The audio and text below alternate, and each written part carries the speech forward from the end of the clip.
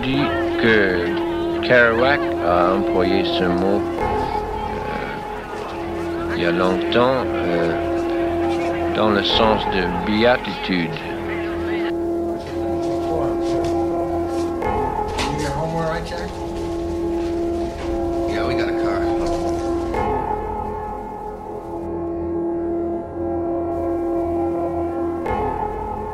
The subject for tonight's discussion is there a beat generation?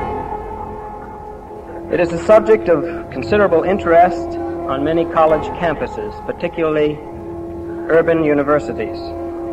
It is of literary interest, of interest as a social phenomenon, and some would consider as a symptom of the alienation which many young people experience in trying to adapt to the standards of the problems of our society in this anxious age. Our first speaker is a man who has been called the spokesman of the beat generation, although it is my understanding that he dislikes this title. He's a native of Lowell, Massachusetts, a former student at Columbia University, author of numerous articles and books, including The Town and the City, On the Road, Subterraneans, and most recently, The Dharma Bums. I am pleased to present Mr. Jack Kerouac.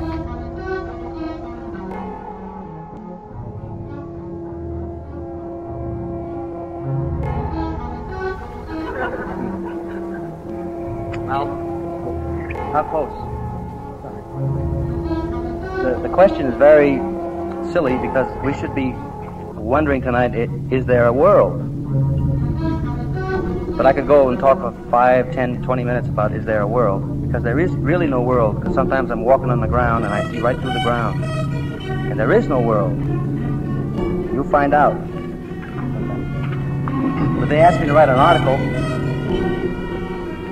about the beat generation, and it fits right in with the question of the theme. It's called the beat generation.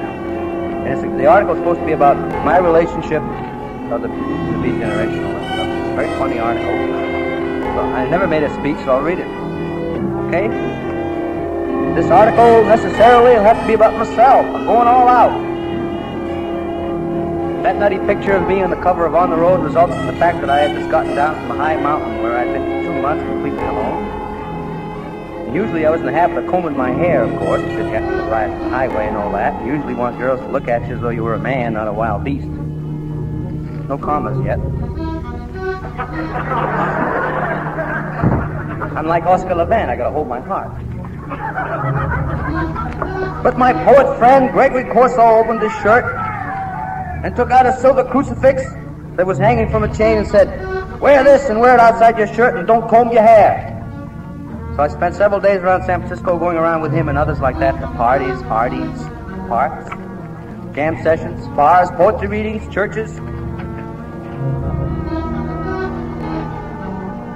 Walking, talking poetry in the streets, walking, talking God in the streets. At one point, a strange gang of hoodlums got mad and said, "What right's he got to wear that?" My own gang of musicians and poets told him to cool it. "Why don't you come back in a million years and tell me all about it, angels?" Recently, Ben Hecht said to me on TV, "Why don't you Frank speak out your mind? What's wrong with this country? Why is everybody afraid of?" Was he talking to me?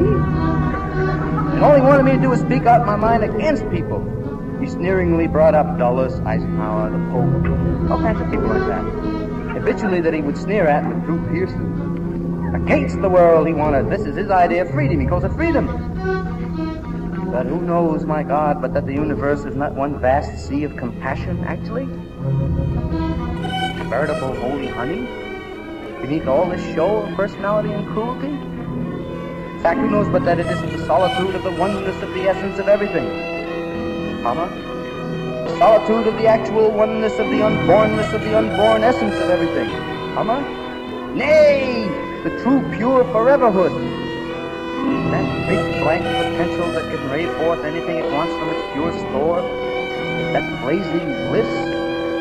Atipatra karuna, transcendental diamond compassion. This is 2,500 years old. Why should I attack what I love out of life? This is deep. Live your lives out? Love your lives out. And when they come and stone you, at least you won't have a glass house. Just your glass of flesh.